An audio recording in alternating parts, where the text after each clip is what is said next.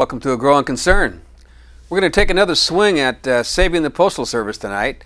We've discussed this in the past, and I always found it very illuminating to find out all the great things that the Postal Service does.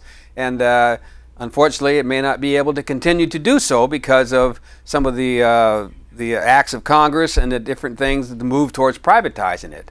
Yesterday there was a rally and some folks got arrested. 10 folks got arrested, and I have one of the people that got arrested here with me tonight, Jamie Partridge, who's a retired letter carrier. That's right. And that was here in Portland? Oh, you mean I was letter carrier here in Portland? Here in Portland? Oh, yeah. Inner Northeast Portland. Mm-hmm. King neighborhood, Woodlawn neighborhood. All right. So you were just, you know, like almost like a neighborhood watch, is what I understand what Lori was saying when she was talking, that people just, you know, they get to know their letter carrier, and then, you know, it's a lot different than someone like the UPS that shows up once in a while. Mm-hmm. It's a whole different thing. Every house, every day. I was on the same route for 15 years and then another route for 6 years, and you know, I saw kids grow up, you know, leave home, get married. Saw people grow old and die, and all that. Yeah, and so since the Postal Service is under an attack right now towards privatization, as if so many things, there was a rally held, and what was the gist of that rally? Well, it was organized by Occupy Portland, but involved a lot of people from the community, and some of us retirees got involved, and we're trying to raise the level of struggle. We're trying to raise the heat on the powers that are making decisions about the Postal Service, because the Postal Service is being driven off a cliff. It's about to have huge closures and cuts, led by the Postmaster General, but aided and abetted by Congress. And we felt that it was important not just to rally and march, but to actually occupy the post office. Mm-hmm. Well, I watched the news last night at 11, and all channels had about 20 seconds of it, and that's about it. Has that been your typical response with the corporate media, that they don't really get into these issues very deep?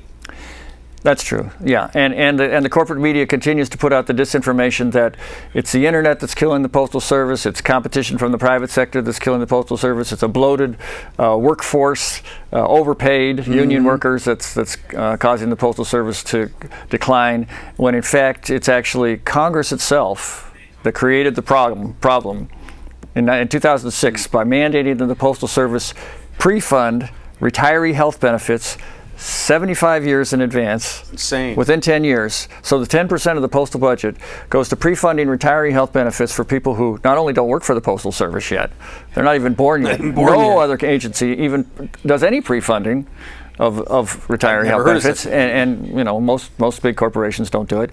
And it was basically a poison pill that was used to bleed, to milk the Postal Service, to use that money into the general fund. And at the time, the Postal Service was highly profitable, and but the recession hit, and then the Postal Service started going into debt. Without that pre-funding requirement, Postal Service would be in the black, no question. And the Postal Service, according to some folks that were on their program a while back, Postal Service does not get any government money. It's all receipts or whatever, however it's yeah, and that's another myth that a lot of people don't understand, that there's no taxpayer money involved with the Postal Service anymore. It transitioned during the 70s and 80s to become fully postage funded. And so this money that's being squirreled away in these the health benefits fund and the pensions, which are also overfunded. There's a couple of studies that by the Office of Inspector General and by the Postal Regulatory Commission that show that there's like $75 to $80 billion surplus in the pension fund, and this is all paid for by postage, not taxpayer dollars, but it's being used because it's now into the federal employees' funds. It's being used to either prosecute the war in Afghanistan or lower the deficit or whatever it is that they use it for, and Postal Service doesn't have access to its own funds, and Congress or the President has to make the fix. They haven't done it yet. Haven't done it yet. Well, you know, this is an election year, so it's not going to happen right now. Let's just hope that it'll keep things tamped down so they won't make any terrible decisions. Well, our approach is Congress is stuck on stupid. You know, we've collected 1 million signatures on petitions to try to get them to do the right thing. Meanwhile, the Postmaster General is not waiting. You know, he's not waiting for the Congress or President to fix this thing. He's taking his marching orders from the privatizers, and he's going to close half the mail processing plants. He's going to cut hours 25 to 75% in half the post offices. He's going to set up new delivery standards so that mail will be delayed, you know, 1-2 days. There won't be any more overnight first-class mail. You know, putting your letter in the box on Thursday and it getting delivered in Portland the next day. That no happens a lot. That'll go out the window, and tens of thousands of jobs will be eliminated. So it'll have huge impact on communities. You know, and that's starting this summer.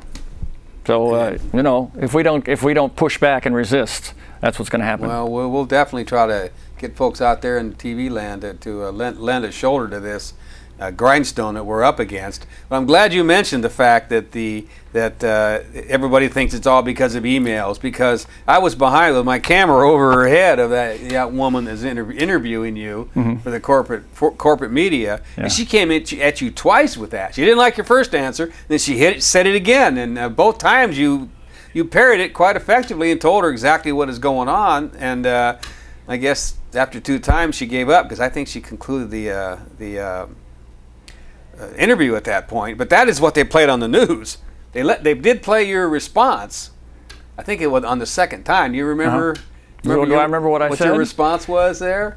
She says, "Oh, but what an email! People aren't using it anymore." She might have asked me when was the last time I mailed a letter, and of course I informed her that I had mailed a letter that day, and that all of us had, as part of this action, we mailed a postcard to the Postmaster General saying that you will only drive the Postal Service into a death spiral with this, with your plans. And the fact is that the internet has had an impact on first-class mail. There's some, you know, business-to-business mail that is now, you know, internet, electronic funds transfer, bill paying online. But that's only reduced the volume by about 20% in the last 10 years, and the Postal Service has adapted. It has reduced the workforce from 800,000 to 600,000 in that time. But what's really, you know, since 2006, it's really this impact of this pre-funding mandate is really what's killing the Postal Service. And the Postal Service was highly profitable in 2006. Before this mandate, and the internet had been around for 10 years, you know. So the Postal Service has been able to adapt over time, and it's certainly going to have to develop new products and services and new ways of functioning, and that's already happening. The internet has actually created a new business for the Postal Service, which is that people order stuff online. They used to go into stores and pick up the package themselves. That's what I was going to say next. So they order stuff online, and who delivers it? The Postal Service. And it's more than 45 cents to deliver a package usually than it is. So some of that 20% must be being made up. Sure. Yeah, and then of course we have all kinds of ideas for new things that the Postal Service can do to expand. I mean, but we can get into that one. We can get into that later, and we did with this folks that I think you're the ones that set it up for us last time. There was 3 people here, and they did a great job. And well, you know, we've talked a little bit about this, some of the issues involved, but we'll get into the first clip from the rally, which is about 13 and some odd minutes. It's 4 speakers. One was Latia, I believe, was from Occupy St. John's, and then there was a woman who was speaking from the Postal Union, a woman that was speaking from, well, a couple other speakers. Marco Mejia from the Jobs with Justice. So it's a whole range of people that showed up and spoke about why they are doing this rally. And then when we get done with that, we'll come back and talk some more, and then we'll play some of the footage of the march, and then the movement into the university post office there, where eventually after a couple hours, a cop finally grudgingly had to arrest people. They didn't want to do it, but you know, this is the first time I've ever been on an action where instead of trying to shut something down, you guys were trying to keep it open and not allow them to close. And so, as you say, you've been getting phone calls from all over the country for people interested in this type of action. So hopefully we'll get this on the internet as well, and folks can check it out there. But we'll be back in about 14 minutes or so. Benjamin Franklin was the very first Postmaster General. And the Postal Service is a key component in what gave us our independence from Britain. They used it to communicate. It united the colonies. It is so important to the people and how we communicate not only with our communities but with our government. And it's under attack, and I'm sure Benjamin Franklin, Paul Revere, all those guys we learned about would be disgusted. It's really gross. Our freedom of speech came from our United States Postal Service. That's how we had newspapers talking about issues that we cared about. That's how people back in the colonies were able to know what was going on. Well, it wasn't that big of a continent at the time, but way over where they thought was quite a distance. Another thing that happened that was very inspiring with our Postal Service is in 1970, there was a wildcat strike led by the United States Postal Service workers. And they faced the National Guard. So I don't know if any of you are familiar with what Occupy Portland has done, but we, a while back, organized to help some workers called ILWU in their struggle with EGT. And we were supposed to be going up against the Coast Guard. And I know a lot of us organizers and planners at that time drew inspiration from the postal workers strike because they were able to face the National Guard and they succeeded in what they wanted, which was decent pay and union recognition. So that was something that was kind of a driving force to keep me going. And now it's sad, but at the same time, I'm glad that I can help the Postal Service because they've done so much for this country, and it's time that they're not under attack anymore. It's so absurd. When you look at the current situation, we're looking at since '96, Alex has tried to privatize the Postal Service. They worked 10 years to get the Postal Service in the situation it's at. In 2006, they passed a pre-funding mandate.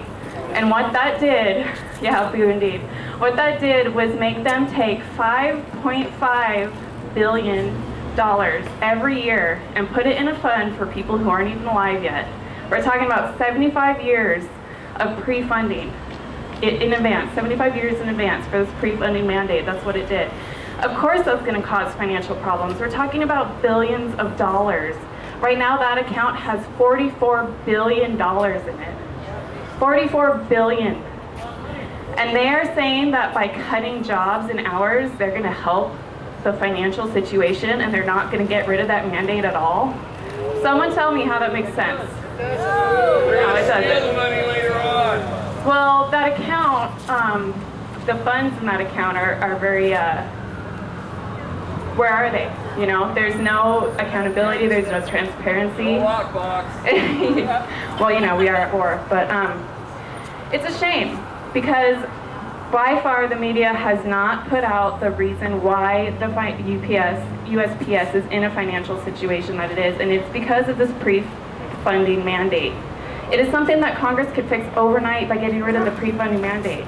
And instead, they're trying to take away 200,000 good-paying jobs. Those are middle-class union jobs that they just want to throw out the door for absolutely no reason. It is unnecessary. All of these cuts, all these closures are unnecessary. We're talking about losing 50% of all of our processing centers for the USPS. 50%. And 50% of all post offices are going to face a reduction of hours. That impact is going to be huge on the middle class, and it's completely unnecessary. So Saturday delivery alone, we're talking about 80,000 jobs. And what does Congress and Alex and the Postmaster General keep pushing down our throats through the media? That it's necessary. We need to do this to save the postal system. We need to do this in order to keep USPS alive. We're not buying it. We know why they're doing it. Alex, who belongs to Alex? UPS and FedEx. Yeah. And since this pre-funding mandate, their profits have increased, so they've already benefited from this. And if they can take the United States Postal Service and drive it even further into a death spiral, it's going to make it so much easier for it to be privatized. Are you guys okay with that? Are you okay with what Alex has planned? No closures, no cuts! No closures, no cuts!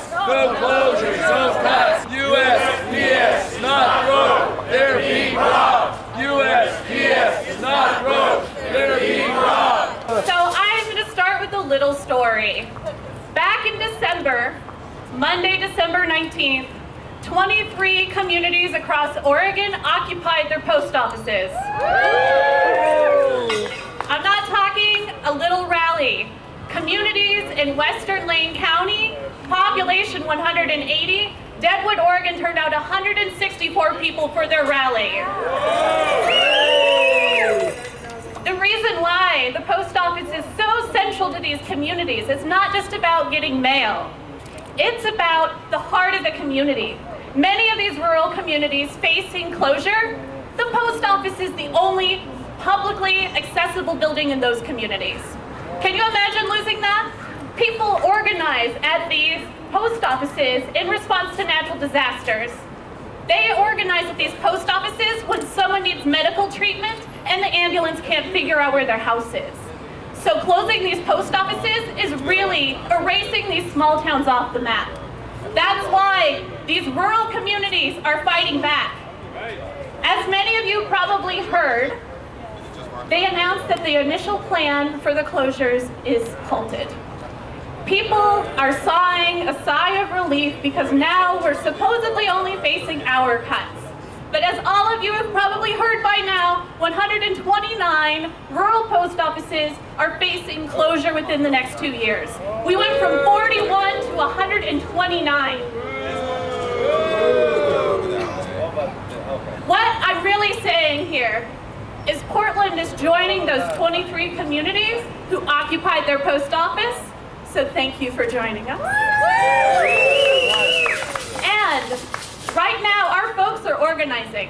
Prior to this announcement that the closures were stopped, folks were planning their last direct actions to force the doors of their post offices to stay open.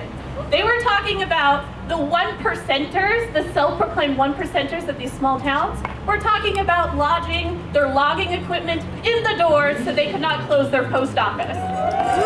And these folks are not quitting. We have been on conferences calls. We're going to have 129 communities standing up, fighting back, saying no. You will not take our post offices. You will not take our community infrastructure. We have Patty, who is from the United Postal Workers Union, who's here to talk. And please welcome her. Hi, everybody. I'm with the American Postal Workers Union, the Portland local here, Local 128. And I'm so glad that all of you have come out today because it's really important to all of us.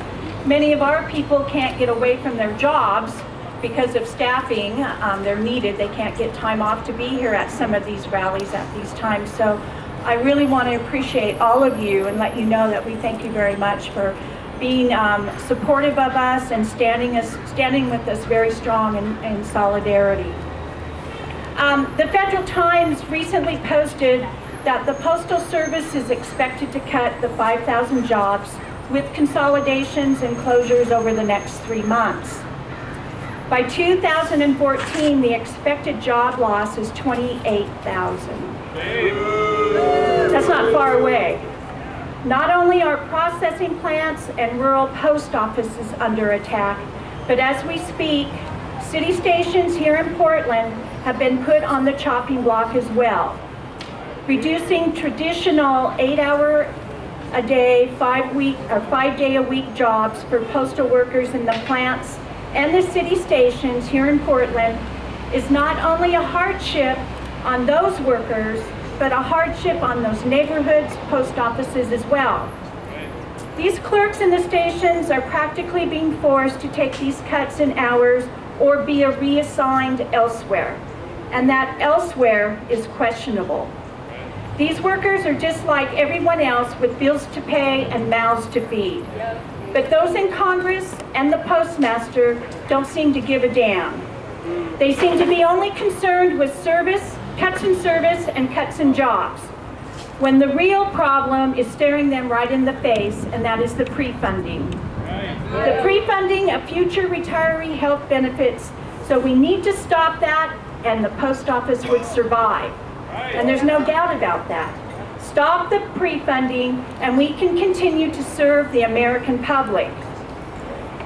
Also, I wanted to talk a little bit about 1 in 5 people in the U.S. do not have computers or internet service. 35% of low-income families and elderly do not have internet access. They rely on the Postal Service for their needs.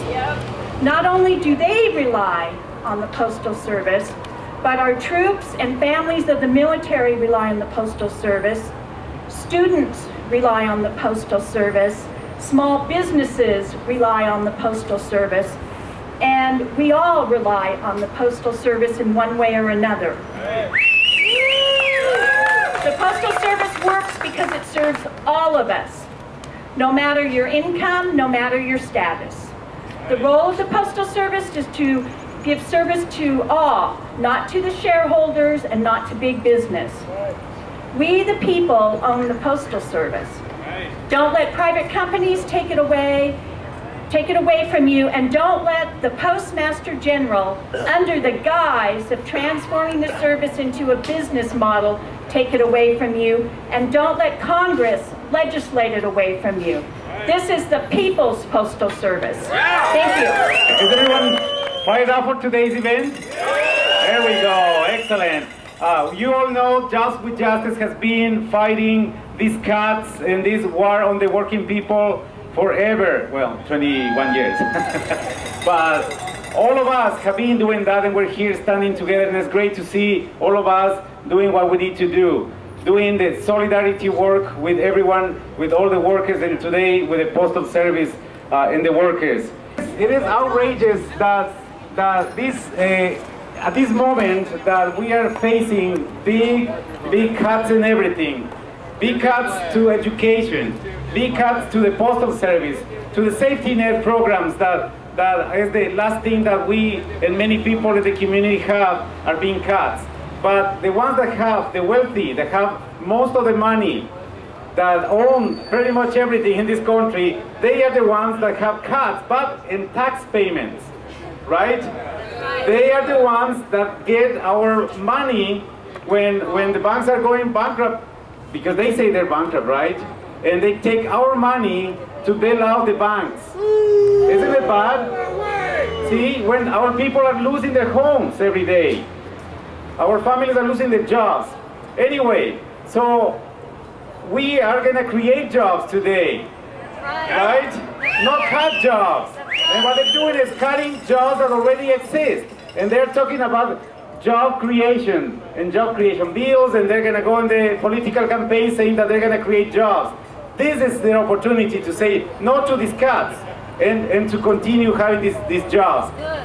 We need a postmaster that really defends the Postal Service and their workers. Isn't it right? Yeah, so we're going to ask them, and that's why we have those postcards there that we're going to deliver. We're going to ask in a very nice way the people here at the Postal Service to tell them and to deliver these postcards that we're going to give and tell them what we are asking him to do.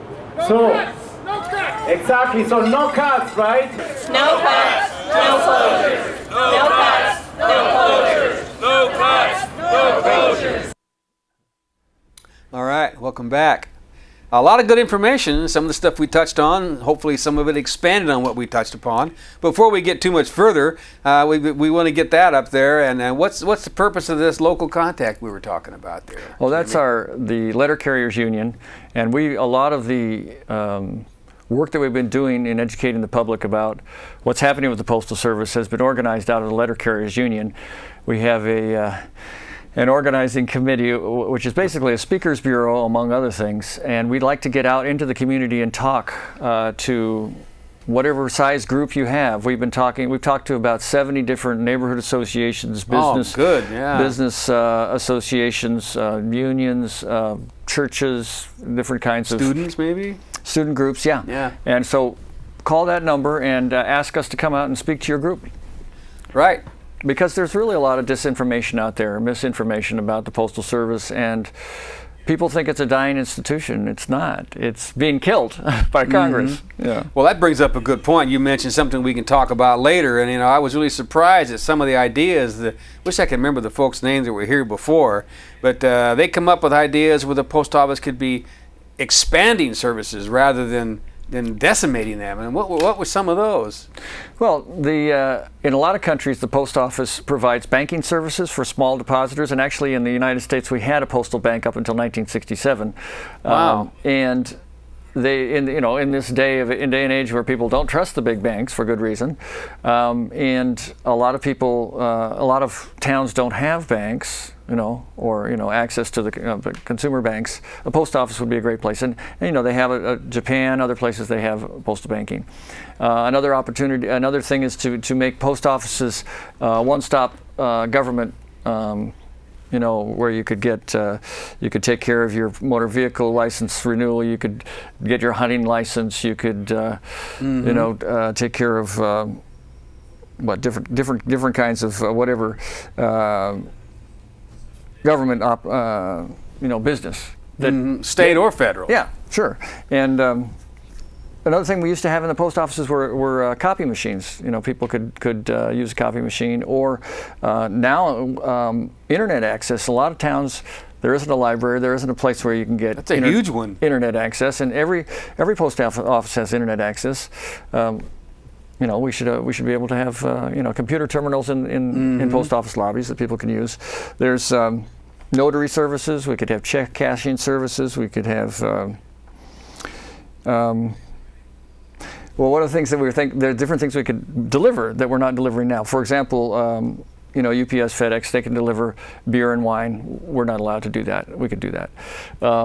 We could do pickup and delivery for local businesses. You could, within the internet age, we can get text messages or whatever from a local business saying, come by and pick up so-and-so's whatever and deliver that day. And it'd be easy enough for the post office to do that, contract with local businesses. And one of the things that we do now, but only on a voluntary basis, and usually we get harassed by management for doing it, is looking in on the frail and elderly.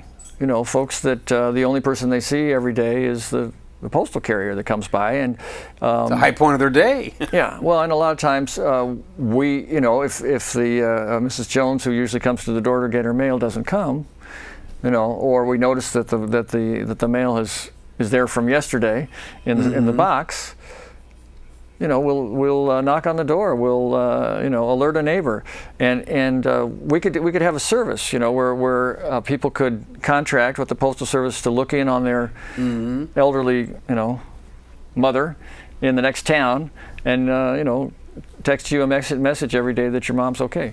Sure. Those are the kinds of things the Postal Service could do, and we're coming up with all new and different ideas all the time.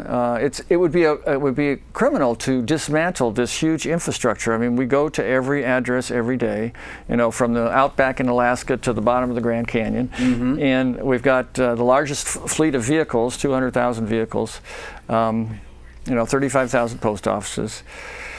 It would be a shame to allow it to be dismantled by the folks who want to shrink it and break it up and sell off the profitable portions, which is basically the downtown business and the suburbs, and leave the rural and the low-income neighborhoods to twist in the wind. And those are the ones that really need it the most. Sure. Yeah. Because they don't have any alternatives there. Right. It strikes me that a town is a town because it has a post office, not because it has a library. And there's a lot of towns that may not have a library, but they have a post office, and there could be, like you mentioned the technical labs, the computer labs. Yeah. That would be huge for people, and people that maybe they don't even have a whole lot of availability of the internet.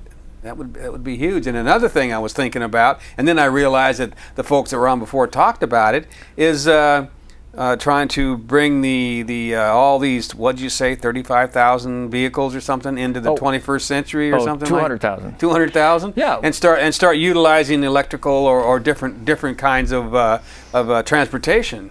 That would make a big difference in the climate, the changing climate.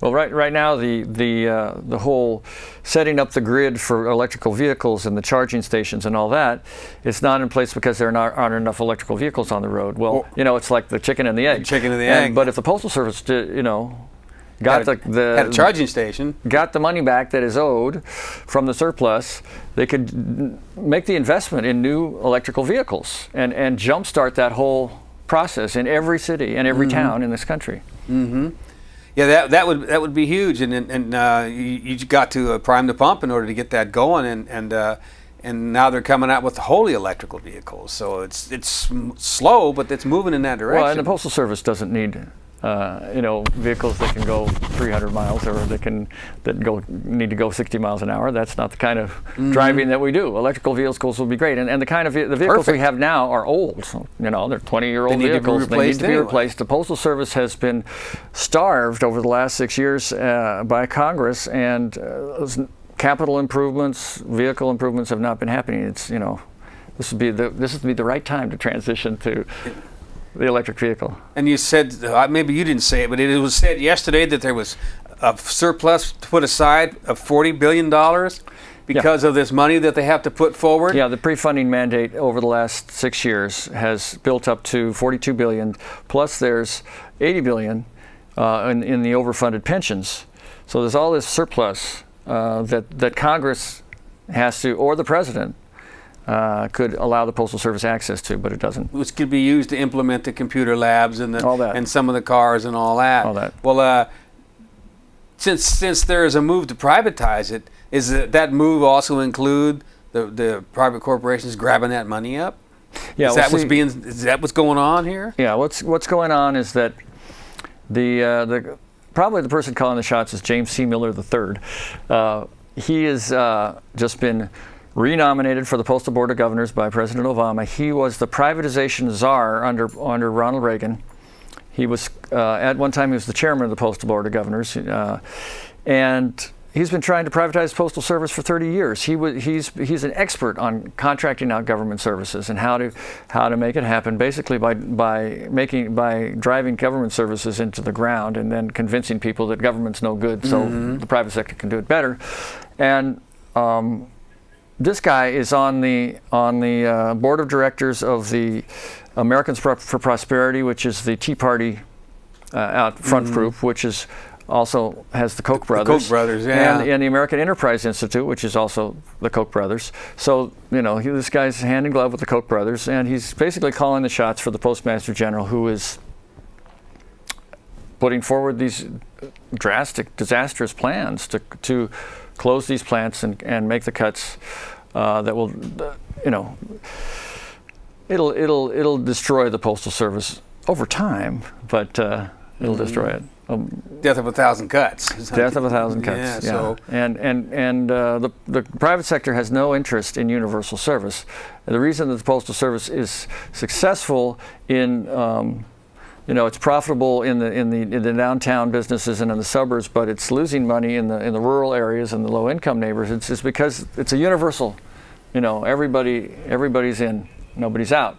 The private sector, well, that's not what they'll do. You know, yeah. they'll we're in, you're out. Yeah, and then 1/4 of the addresses in the country are not delivered by, you know, the rural areas are not delivered by UPS and FedEx. The UPS and FedEx trucks come to my post office in inner Northeast Portland every day and drop off packages for us, for the letter carriers to deliver. They can't deliver. Well, it's not profitable for them. They charge a much higher rate for package delivery than the Postal Service.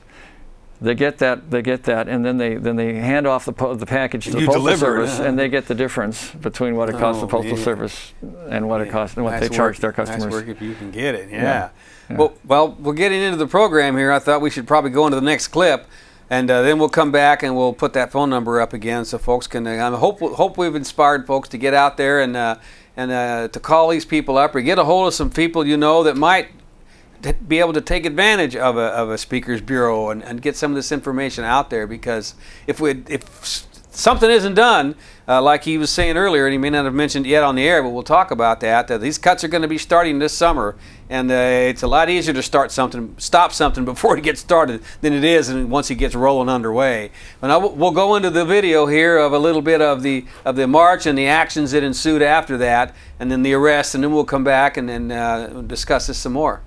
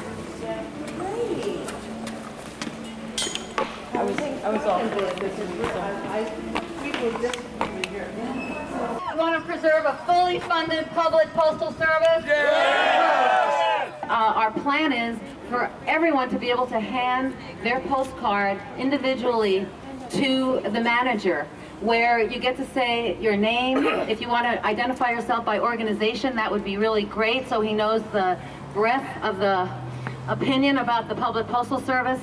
And then you can say a few seconds worth of why you want to keep a fully funded public postal service.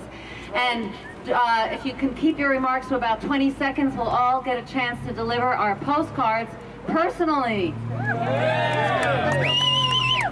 Make a quick announcement. As people are giving their postcards, please stay here because it'll be worth staying. Alright, so we're not sure what's going to happen if these people refuse to leave, because the post office should be closing right now, and I think they are actually physically stopping the workers from being able to close down for the night. We've got some nice windows right here. Why don't we come around and show them support? I think they're going to be facing arrest here shortly.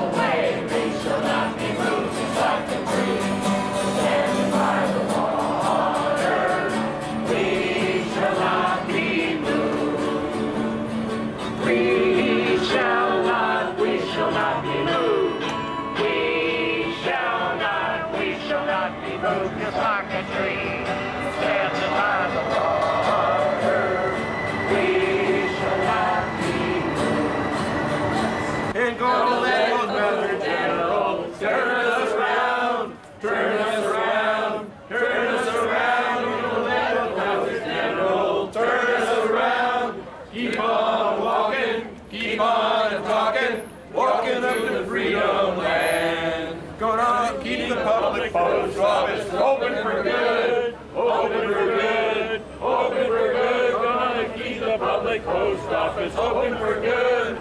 Keep on a walking, keep on a talking, walking up to the freedom land. Ain't gonna let nobody turn us around, turn us around, turn us around. Ain't gonna let nobody turn us around.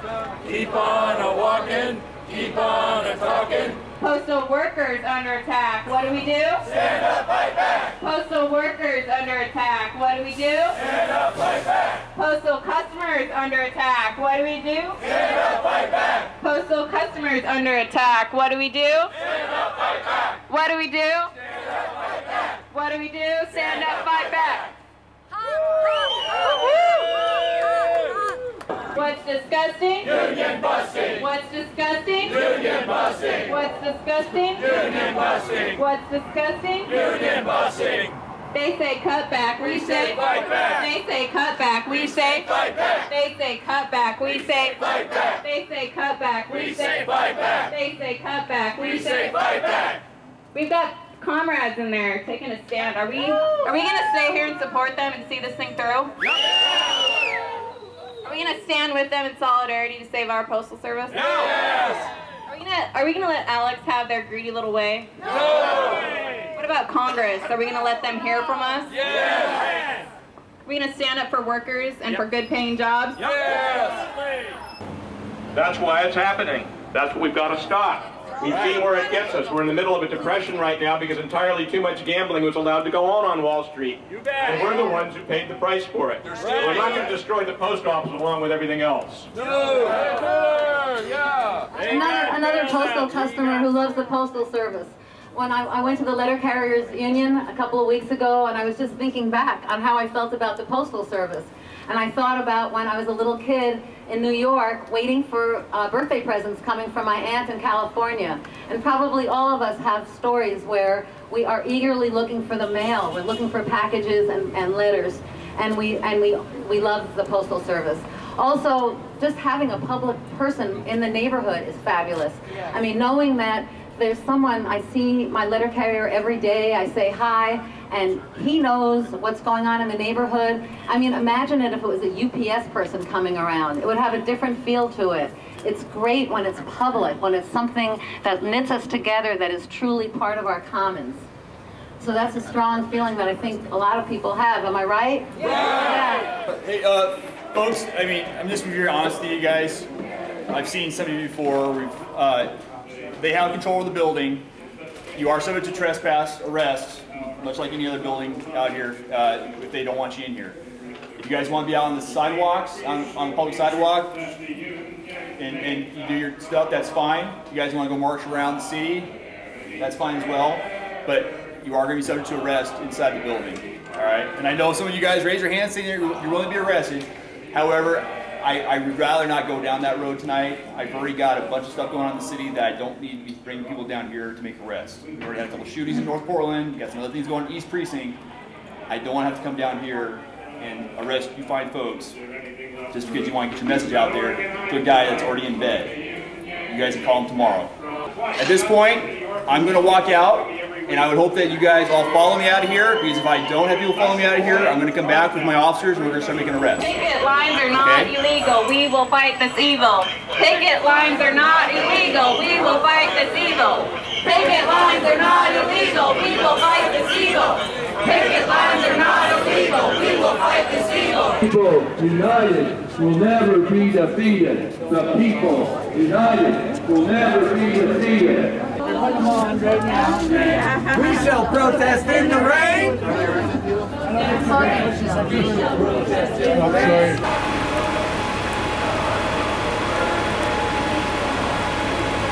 For the folks inside that are getting arrested. Hard to use their hands before. Jordan. Jack Herbert. Jamie. Tim.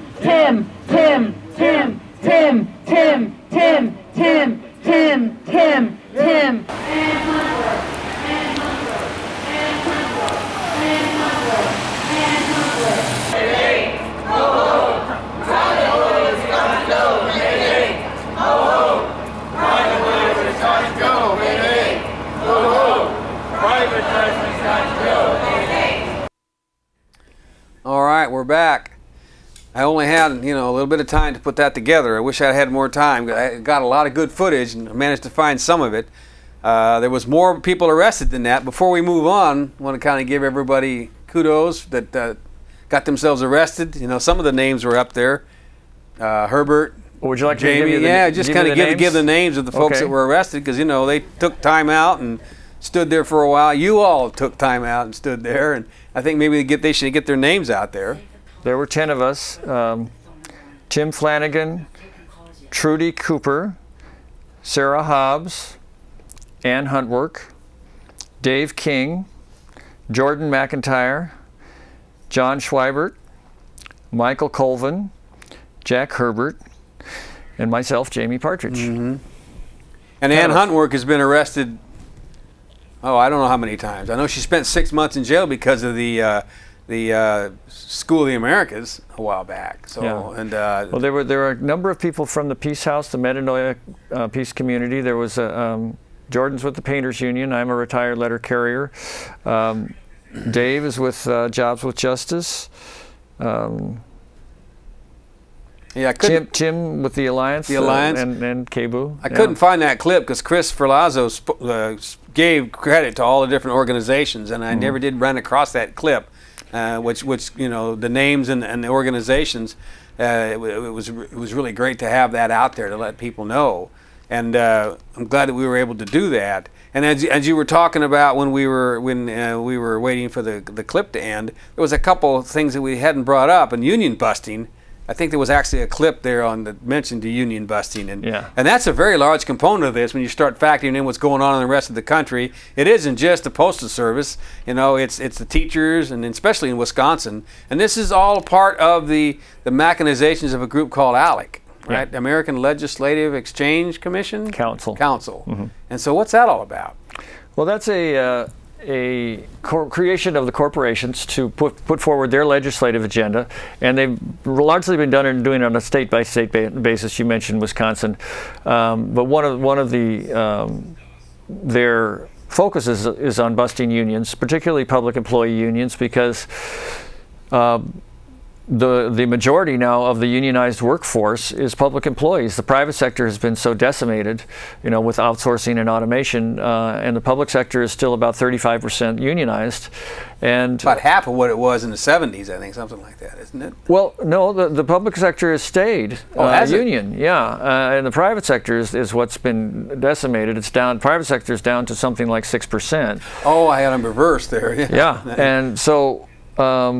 The Postal Service is the largest industry that's unionized. 400,000 union workers. You know, good pay, good benefits, and if these unions can be busted, and the wages halved, or you know, and the benefits taken away, it'll have a huge impact. Not only it'll be losing good wage. Living wage jobs in communities has a huge impact on all kinds of, right? You know, not only the individual workers and their families, but also the businesses, you know, that lose, you know, that lose customers and all that.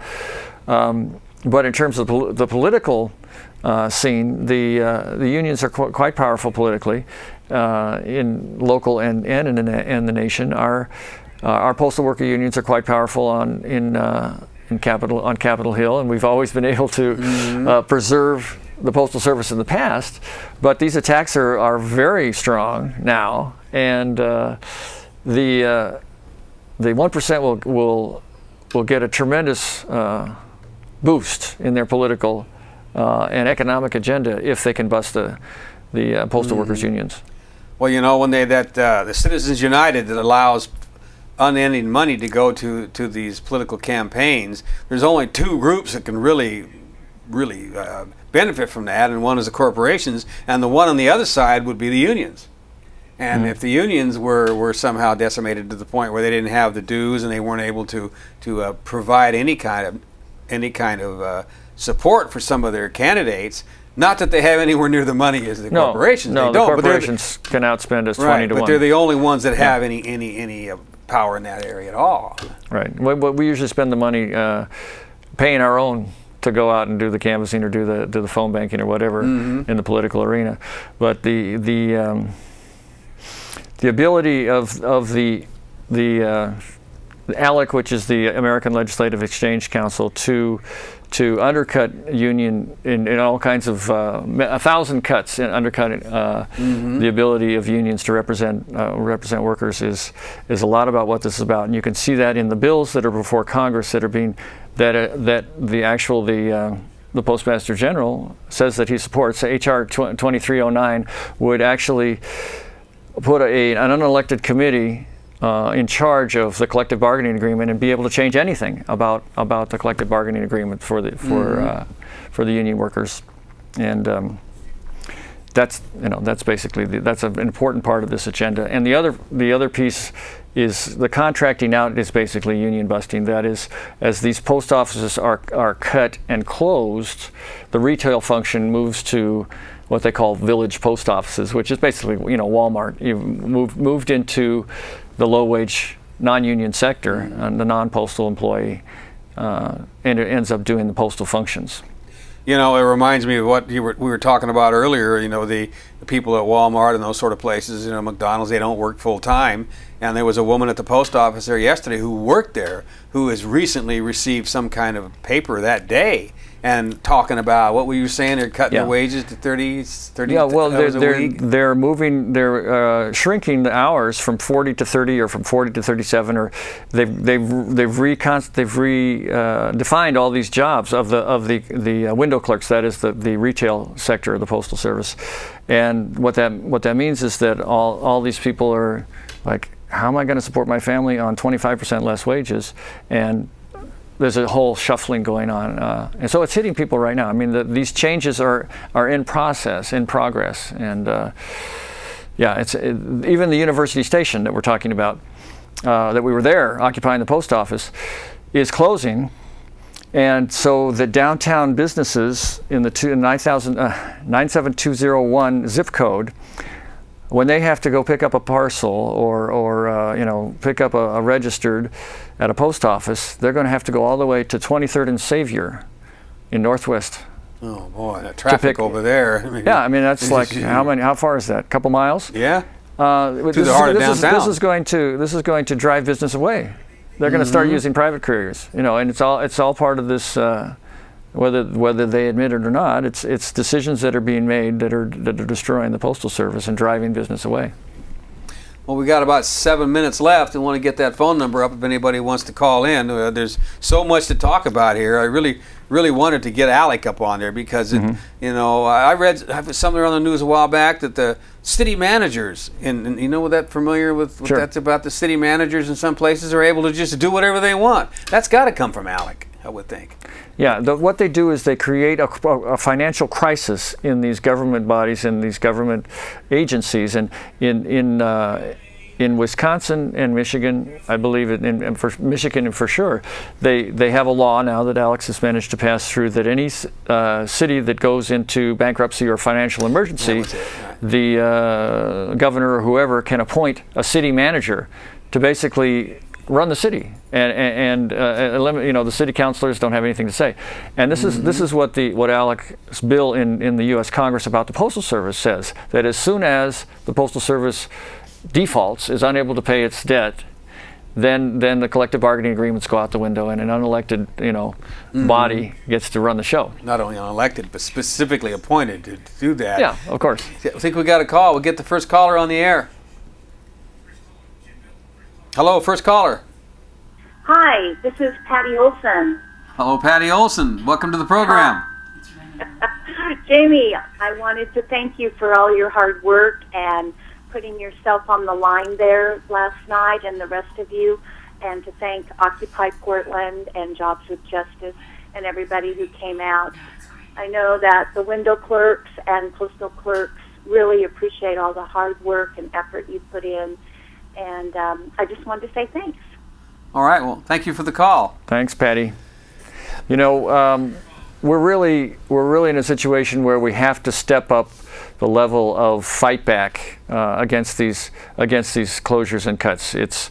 We've had rallies, we've had marches, we've petitioned. We collected 1 million signatures on a petition to Congress.